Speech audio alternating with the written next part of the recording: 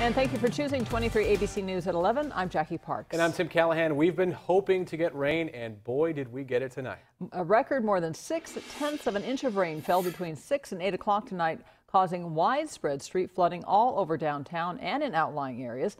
We begin tonight with 23 ABC's Amanda Gomez, who joins us live from Union Avenue to tell us about several streets being left underwater. Amanda.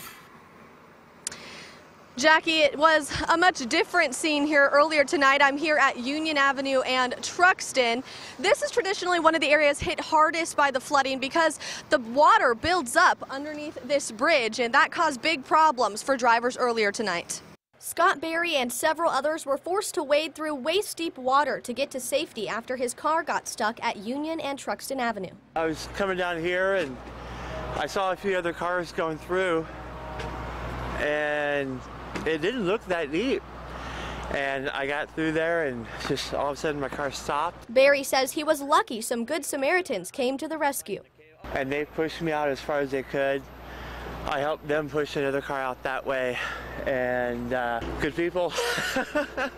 But this wasn't the only area downtown affected by the flooding. Police were directing traffic at F Street and 23rd Street. And this is how it looked for drivers on 21st Street tonight. Drivers also ran into trouble on the east side at Bernard and Mount Vernon. So while it was good to see the rain, too much of it makes for a soggy and messy night for drivers in Bakersfield. So as you can see behind me, this road is back open now, so that's good news. But as this rain continues to fall, it's important to be careful, slow down, and take it easy on the roadways. Reporting live in downtown Bakersfield, Amanda Gomez, 23 ABC.